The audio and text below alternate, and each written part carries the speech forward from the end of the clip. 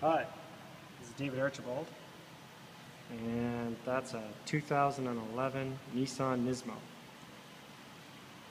I actually got the boys at Chapman's to do me something really cool, and that is to modify the color of my wheels. So as we move to the side, as you're going to see, there's something strange happening to them, which is really cool.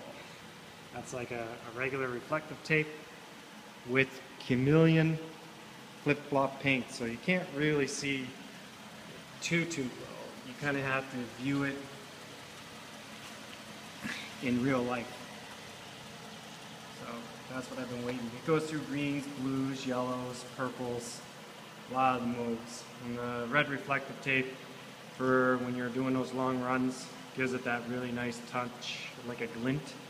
Makes it look a bit hot, but it gets the yellows and everything in it.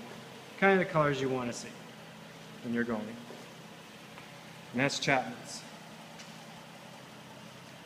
I think it looks amazing. Post your opinions on it. I just like to get feedback. You may not like it, and you may like it. But to be honest with you, I love it.